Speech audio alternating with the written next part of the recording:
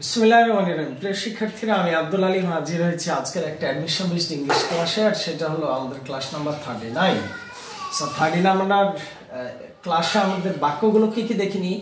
Identify the word that remain same in the plural form. Deer, horse, elephant এবং tiger. So এমন একটা শব্দ বাছাই করতে বলা হয়েছে যেটার সিঙ্গুলার এবং প্লুরাল একই। তার মানে এই ক্ষেত্রে আমরা দেখব যে যে শব্দটার সিঙ্গুলার এবং প্লুরাল একই সেটা হলো ডিয়ার। ডিয়ার যদি একটা হয় তাও ডিয়ার, ডিয়ার যদি অনেকগুলো হয় তাও ডিয়ার। ডিয়ার একটা কমন নাউন, এটা তিনটা ফর্ম আছে, ম্যাসকুলাইন এবং ফেমিনাইন। আমরা একটু আলোচনা করব ডিয়ার। আর এইটা কমন নাউন, এটার একটা রূপ হলো স্ট্যাগ, আর স্ট্যাগের ফেমিনাইন জেন্ডার হবে হাইন্ড। এর বাইরে আমরা যদি বলি তাহলে বলবো বাক, বিউসিকে, তাহলে আমরা বলবো ডো, ডিও ই। যদি হার্ট থাকে তাহলে বলবো রো, এইচ আর টি, হার্ট থেকে আমরা পাবো রো আর ও ই। সো এর বাইরে আমরা আরেকটা বলতে পারি হুইচ ওয়ার্ড ইজ কারেক্ট, নিচের কোনটা কারেক্ট। সো আমাদের এখানে যেগুলো আছে ফার্নিচার্স, আমাদের এখানে আছে সিনারিজ এবং ইনফরমেশনস, এগুলো হলো আনকাউন্টেবল নাউন। এদের সাথে কখনো এস বা এস যুক্ত করে প্লুরাল করতে হয় না। যেহেতু হয় না তার মানে এটা ভুল আছে। আমাদের সঠিক উত্তর হলো প্রসিডস।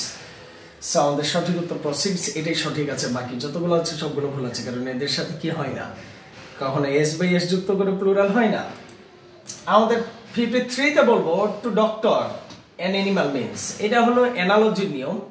ডাক্তারের কাছে একজন অ্যানিমালের, মানে একজন ডাক্তারের কাছে একটা অ্যানিমালের যে কাজ, সেক্ষেত্রে অ্যানিমাল সাধারণত কি অ্যানিমালের কি করা হয়, ডাক্তার কি করে, টু ট্রিট, চিকিৎসা করে, টু স্টেরিলাইজ, টু পয়জন ইট, দূষিত করে, নাকি টু কিউর ইট, এটাকে কি করে, আরোগ্য দেয় না। আসলে হলো স্টেরিলাইজ। স্টেরিলাইজ এই শব্দটা হলো যে কি করানো, খাসি বানানো। ওকে, সেটা হলো তাহলে ডাক্তারের কাছে অ্যানিমালের কাজ হলো টু স্টেরিলাইজ ইট। ওকে, এর বাইরে আমরা বলতে পারি look at the flying bird. এখানে ফ্লাইং কি বলছে, জিরান্ড পার্টিসিপল ইনফিনিটিভ নাকি জিরান্ডিয়াল ইনফিনিটিভ। অবশ্যই আমরা বলবো ফ্লাইং বার্ড। পাখিটা যেহেতু উঠছে, চলমান কাজ, আর চলমান হইলে পার্টিসিপল হয়ে যায়। অপশনে পার্টিসিপল না থেকে অ্যাডজেক্টিভ যদি থাকতো উত্তর অ্যাডজেক্টিভ হতো। সো এখানে আমাদের উত্তর হয়ে গেল পার্টিসিপল। 55 নম্বরে বলছি identify the determiner in the following sentence, bring me that বুক। এখানে ডিটারমিনার খুব সহজ, নাউনের আগে যেটা বসেছে সেটা ডিটারমিনার। আমাদের সঠিক উত্তর হয়ে গেল দ্যাট। আমরা ব্যাখ্যাটা নিই। ব্রিং এখানে ছিল ভার্ব, মি এটা ছিল অবজেক্ট, দ্যাট এটা হলো ডিটারমিনার, বুক ছিল নাউন, তাই আমাদের ডিটারমিনার হলো that. What is the meaning of mask, এমইউএসকে। So আমাদের অপশনগুলো একটু দেখে নিই। মাস্ক বলছি এ form of drama, face cover, A substance used in making perfume R disguise. এটা মেডিকেলে এসেছিল করোনার সময়। এমইউএসকে আমরা অ্যাজ ইউজুয়াল এমএএসকে মাস্ক পড়ি, আর এখানে আমাদের এসছে এমইউএসকে। সো মাস্ক যখন এমইউএসকে হয়ে গেছে তখন সেটা এটা কি ছিল, এ substance used in making perfume. সাধারণত সুগন্ধি তৈরিতে যেটা ব্যবহৃত হয়, মৃগনাভিকে বলা হয় মাস্ক, এমইউএসকে। চেঞ্জ দ্য ভয়েস, আমরা দেখবো আমাদের একটা ভয়েস চেঞ্জ আছে। আমি আমাদের বাক্যটা দেখছি যে হু ইজ কলিং মি, হু থাকলে বাই হোম হয়, by whom M I, calling আছে এই জন্য একটা বিং হতে হবে। তার মানে এখন পর্যন্ত আমরা যে বাক্যগুলো পেয়েছি কোনোটাতে বিং নাই। By whom M I being called. So আমাদের উত্তর পেয়ে গেছি সি নাম্বার। সঠিক উত্তর হলো by whom M I being called. পরেরটা আমরা বলতে পারি আরো একটা ভয়েস চেঞ্জ বলা হয়েছে, ডু ইউ নো দেম, তুমি কি তাদের চিনো। তাহলে নো থাকলে নোন টু হয়। Are you known by them, are you known to you, আর দে মানে would they known to you, R they known with you, R they known to you. অবশ্যই আর দে known to you, এটা সহজ, আর দে known to you. পরেরটা বলতে পারি the word sibling. Sibling বলা হয়েছে brother, A sister, A brother or sister, নাকি an infant. যদি থাকে শুধু সিবলিং তাহলে হলো এ ব্রাদার অর সিস্টার।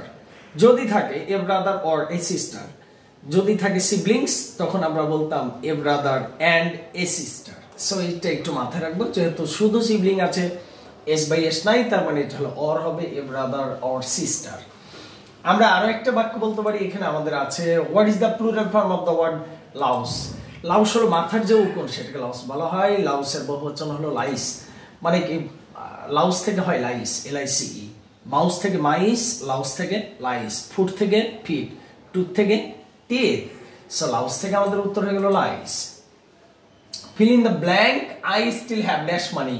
আমার এখনো টাকা আছে। টাকা আছে মানে এই টাকাটা কি, মানি, এটা হলো কি আনকাউন্টেবল নাউন এর আগে কখনো ফিউ বসতে পারে না, ফিউ বসার সুযোগ নাই, মিনি হওয়ার সুযোগ নাই। সো একটাই ব্যতিক্রমী আছে, ফিউ, মিনি, এগুলো হলো এক ঘরের গণনা যায়, মানে যেহেতু গণনা করা যায় না তাই সঠিক উত্তর এ লিটল। পরেরটা বলছি, select the right compound structure of the sentence. দো he is poor he is honest, এই বাক্যটা কম্পাউন্ড বলছে, he is poor but honest, এগুলো সহজ, এগুলো পড়ে পড়ে আসলে এটা সহজ, he is poor but honest. পরেরটা আমরা বলতে পারি মাটন, মাটনটা কোন নাউন? মাটনটা আমি এখানে আমাদের ম্যাটেরিয়াল নাউন আছে, তবে কারেকশন বলি, মাটন একটা কমন নাউন, মাটন একটা কমন নাউন। ওকে, পরেরটা বলছি reading is an excellent habit, এখানে রিডিংটা কি ভার্বাল নাউন, পার্টিসিপল, ভার্ব নাকি জেরার? সো আমরা একটু বলি, বাক্যের শুরুতে এসছে, এটা বাক্যের সাবজেক্টের জায়গা দখল করেছে, ভার্বের সাথে আইএনজি আছে, তার মানে এটা একটা জেরার। তবে অপশনে যদি ভার্বাল নাউন থাকে, ভার্বাল নাউনকে প্রায়োরিটি দিব, আমরা কারেকশন নিচ্ছি, এই জায়গা থেকে আমরা কারেকশন নিচ্ছি। আমি আবার বলছি, রিডিংটা মূলত এখানে নাউন, অপশনে যদি নাউন এবং জিরান দুইটাই থাকে তাও উত্তর নাউন, যদি ভার্বাল নাউন, নাউন, জিরান থাকে তাও উত্তর নাউন। এবার নাউন নাই, জিরান আছে, ভার্বাল নাউন আছে, তাহলে আমরা বেছে নিব ভার্বাল নাউন, আমরা বেছে নিব ভার্বাল নাউনকে, তাহলে আমাদের সঠিক উত্তরটা হওয়া উচিত ছিল ভার্বাল নাউন। আমরা কারেকশন দিলাম। Select the correctly spelled word heterogeneous, heterogeneous এবং heterogeneous এরকম আছে। সো heterogeneous হলো অফ দ্য সেম কাইন্ড, একই, এটা একটা সিনোনিম প্রচুর বেশি আসে, of the same kind. heterogeneous হলো HETO, মানে হেটেও, টারো, TERO, সো TERO একটাতেই আছে, সেটা হলো এ নাম্বার অপশন, সেটা হলো হেটারো, HETE, হেটেরো, আরো, হেটারো, জেনাস, GENEOUS, হেটারোজেনাস। এই হেটারোজেনাস শব্দটা হলো অফ দ্য সেম কাইন্ড, একই রকমকে আমরা বলে থাকি heterogeneous. Okay, thank you very much and follow me on Nahid Alim YouTube channel along with Abdul Alim Facebook. Till then, Allah Hafiz. Assalamu alaikum.